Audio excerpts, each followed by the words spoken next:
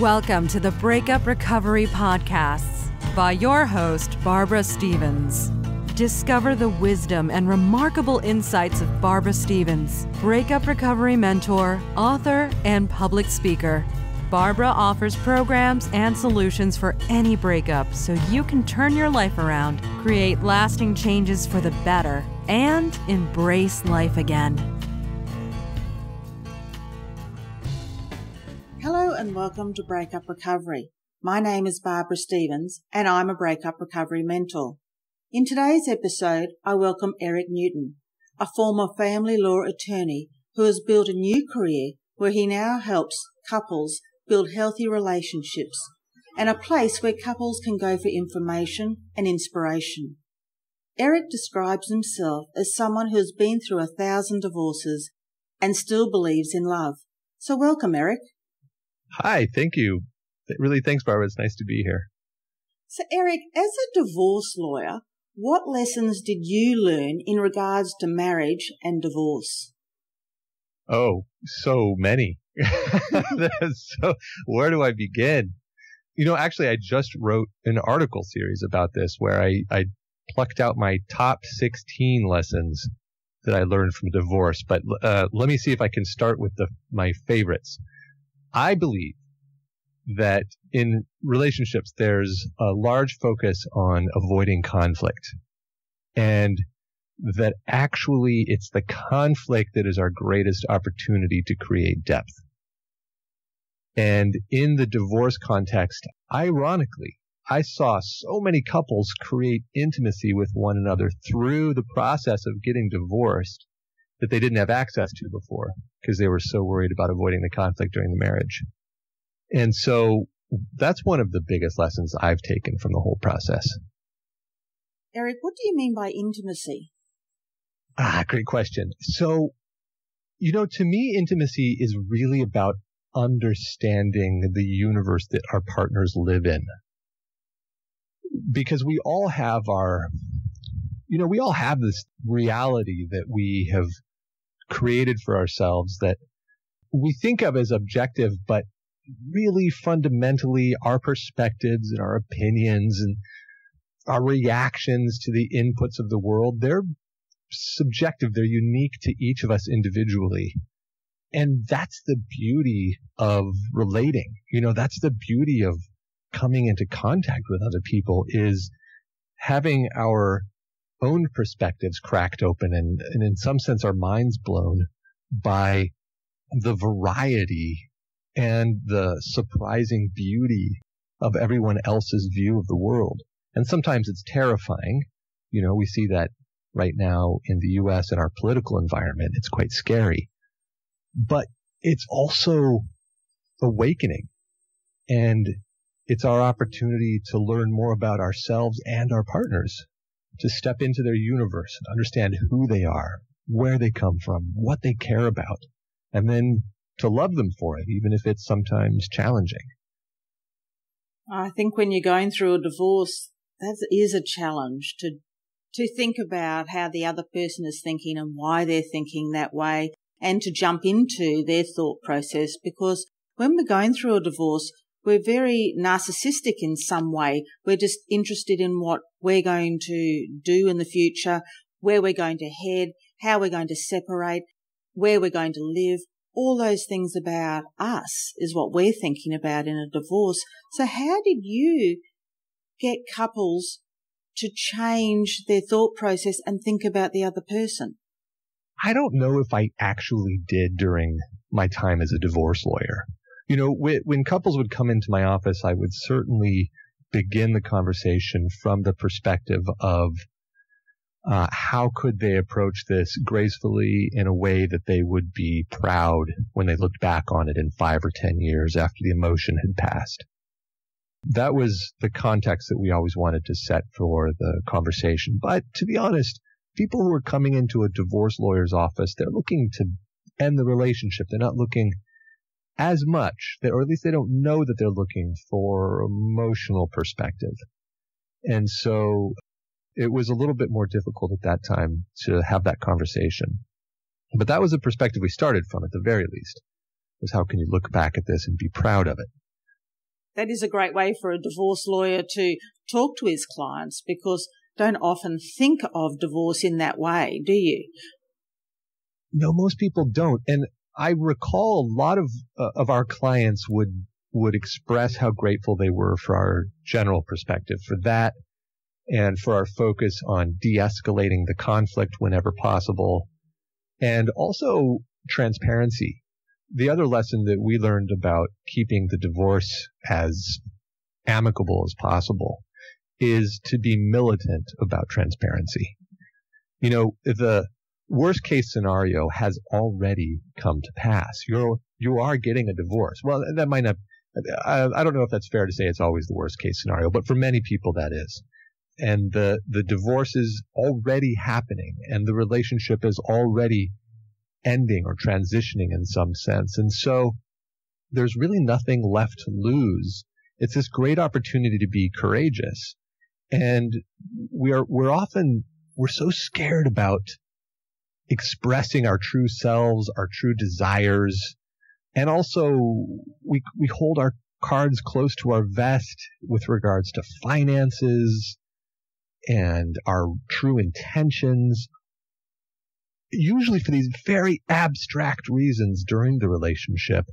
In the divorce, that gets mutated, that instinct gets mutated into this intention to remain safe, to protect your assets or your family or your children. And really, really what we found over and over and over is if you just put your cards on the table, if you disclose everything that you want and that you need, if you share all of your financial realities, then it creates this extraordinary environment of trust where people can work together to create a future that they can both live with.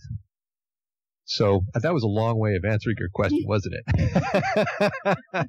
Sorry about that. It's great advice, Erik. It's great advice for people who are going through a divorce to try and think that way. So what other things did you learn as a divorce attorney? One of my favorite lessons is this notion that you can win any fight that you're in if you're willing to be stubborn or crazy enough, but that it's almost never worth it. When we're in a dispute, there's this opportunity that we have to stand for our convictions in a way that leaves no room for negotiation or interaction with another person, right? And that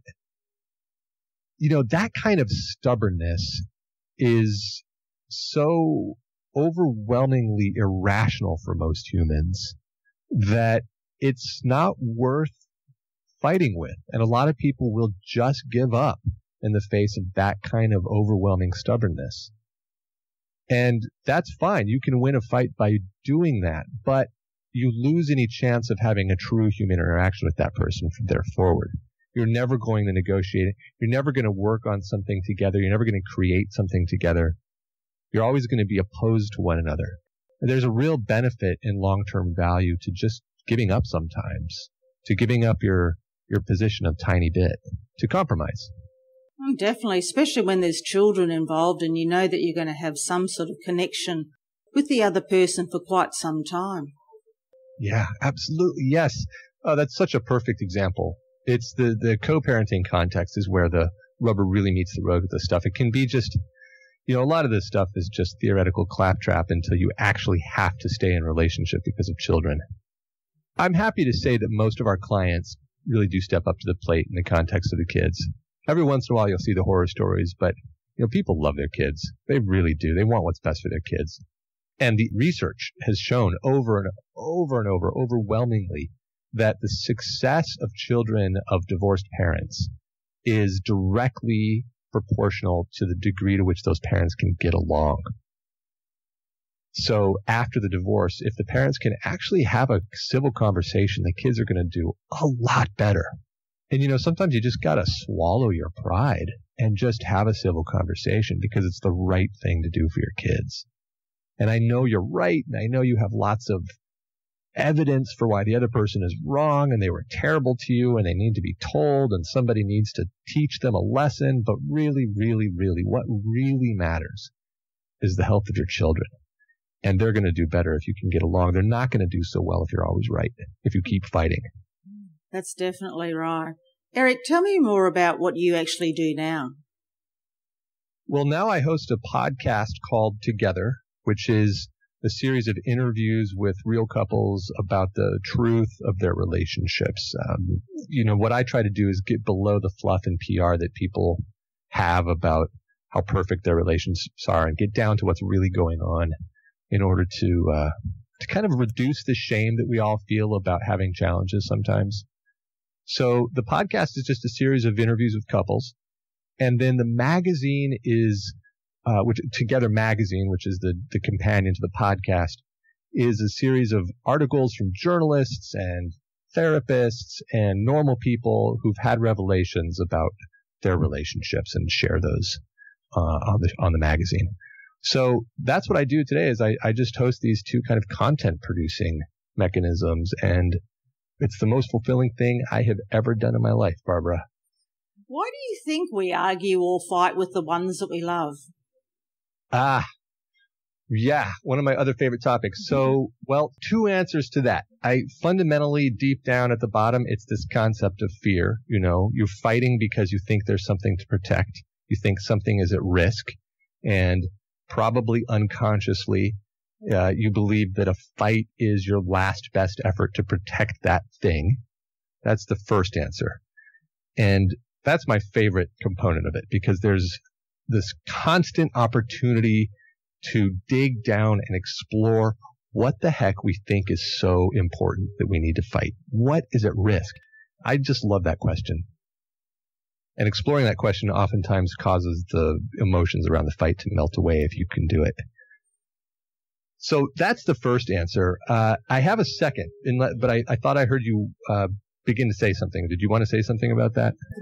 It's a very interesting concept, isn't it? If you can actually step away from an argument and think about what your emotions are and what your fear is and why you are fighting about the thing you're actually fighting about. I don't think we often do that. No, we don't. And it is a skill. I mean, that is not something that is done easily.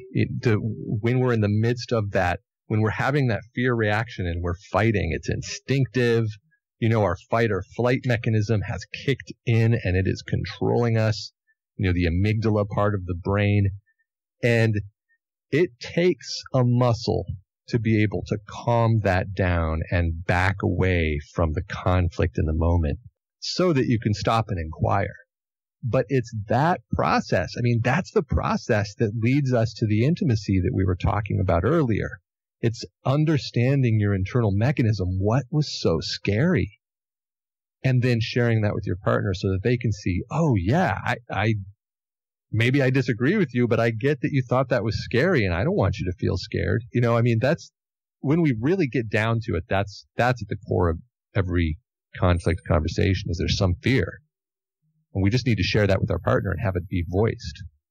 So the second part is that it's this notion that we fight because we're trying on some level to connect and to create intimacy. There's a very famous relationship therapist named Harville Hendricks who has a school of couples therapy called imago therapy. And his view, which is just so elegant, is that we come together with our partners in order to drive up our unresolved, unconscious challenges. You might refer to them as our core wounds from childhood. And that when we're in an intimate relationship with one another, we, in both directions, because we're underneath our armor, we trigger one another's deepest issues. Then those issues come up, and I think of it as our sacred duty in a relationship to be there to heal those core wounds with one another. Because we're triggering them and they come up and then we can heal them. And it's that process that causes emotional, spiritual, relational growth. And that looks like conflict. I mean, it is conflict, right? Because what comes up is the root of a conflict.